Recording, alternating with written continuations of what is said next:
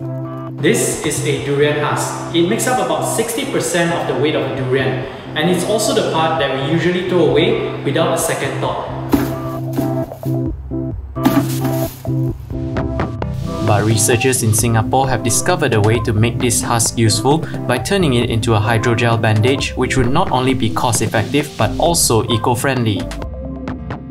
The technology behind the durian bandage was developed by a team of researchers from Nanyang Technological University and is led by Professor William Chen.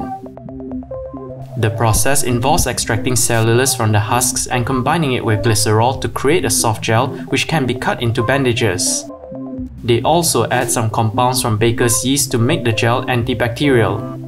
So why durian? Because in Singapore, very much like in Malaysia, we love eating durians.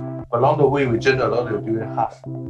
So there is a potential to apply simple technology to extract cellulose and convert them into hydrogel to solve the problem of reducing solid food waste.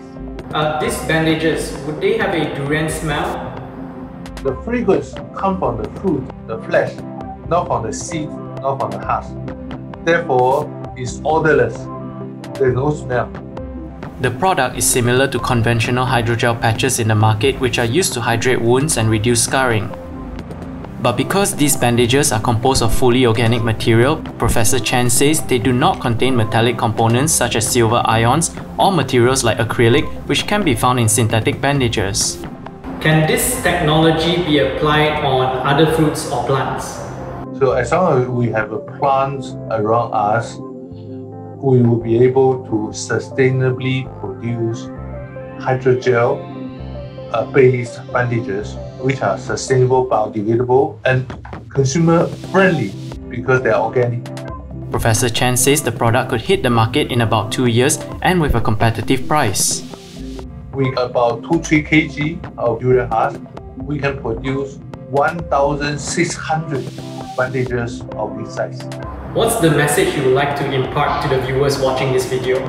Food waste is actually not a waste. It's actually a misplaced resource. I would not say you need extremely brainy people. No, you just need to look around, integrate what you have learned, integrate what you have seen, and try to apply to develop a simple solution to solve problems. I think this is all about how we can contribute to the food waste reduction.